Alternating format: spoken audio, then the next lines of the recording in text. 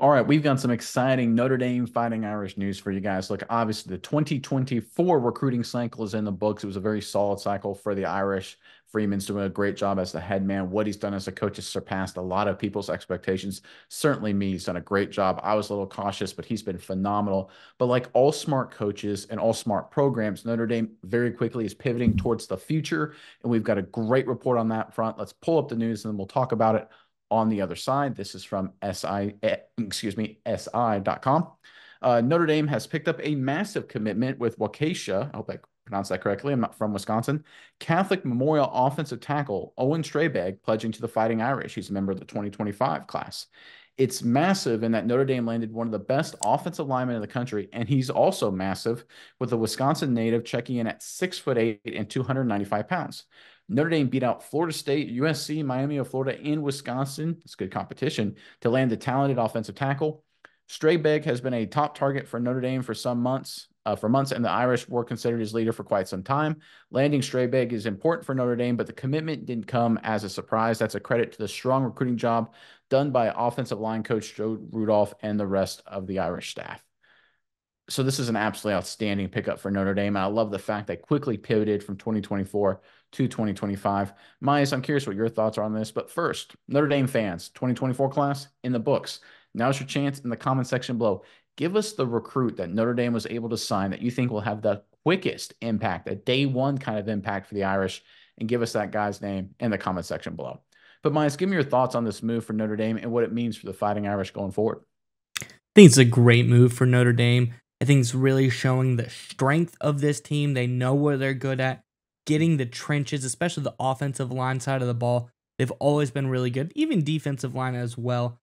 They've been great being able to develop and recruit that position. I think this just shows they really have an eye for this talent, and I think they're going deep as far as their ability to go to Midwest teams and go to places like Wisconsin and knock out the number one player in Wisconsin and a guy like Strabig is absolutely huge. And they talk about it as well. He's huge, 6'8", 295. It seems like Notre Dame has a type because also in this class, they have the number two guy out of Connecticut, Will Black as well. And he is also very big, 6'7", 295.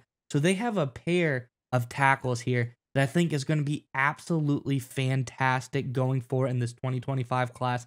Phenomenal. I'd be very excited if I was the quarterback coming in 2025 to have these Titans guarding my blind sides. But Nick, it's like I said, this is a very great move. I like what Coach Freeman is doing. He's coming around, going around to the states like Connecticut, Wisconsin. We say you have to dominate your state first, then move out. Obviously, very good in Indianapolis. They go out to the other states and get the best players in those states, the top one, top two players in those states.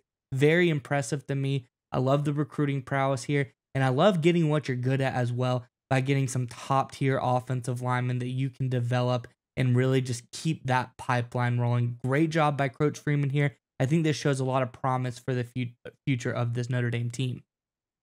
Yeah, and just to dig into Strayvik a little bit, and look, anytime I look at any recruit, especially if you're a big 4 or 5 star offensive tackle, and I put on your highlight film, I put on 3 or 4 minutes of your junior highlight film, there are two things I'm looking for. Number one, are you physically superior to a high school competition? If you're going to be a top flight prospect, I want to see you on film, and you better look bigger, stronger, taller, just a man among boys. There better not be any. I better put on your film and know exactly who the 4 or 5 star prospect is. If I have to look across the film and try and find you, that's a bad sign.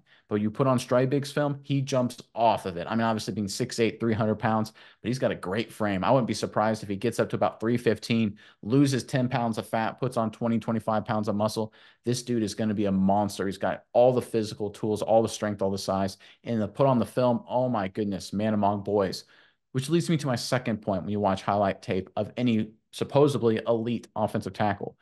If I put on your highlight film, it better be 2, 3, 4, 5 minutes, however long it is, of you absolutely destroying the souls of those poor high schoolers you're going up against.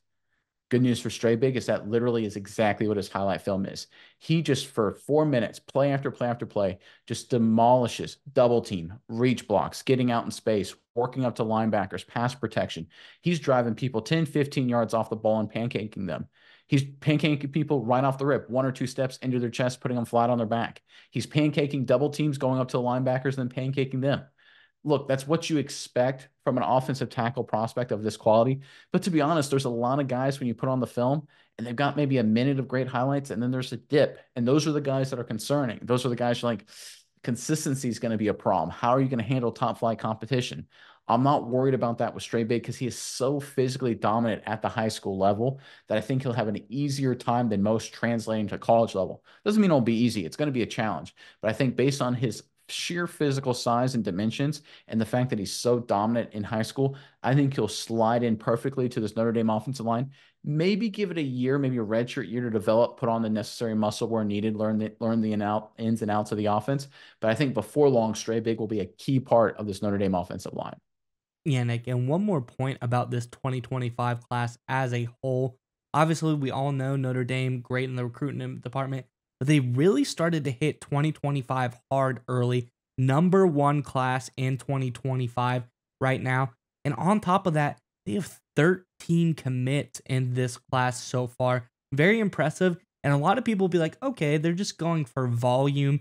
The quality of player probably isn't there. But you look at the average grade of players going off the 24/7 scale, even with 13, their average is still a 90.87 as far as the quality of players that they got, which is very, very good. Of the other teams, you look at LSU, they have a lot less guys. They got about 7 and they're 94 grade. So I think just the averaging to be able to get almost a 91 and having 13 guys, very impressive.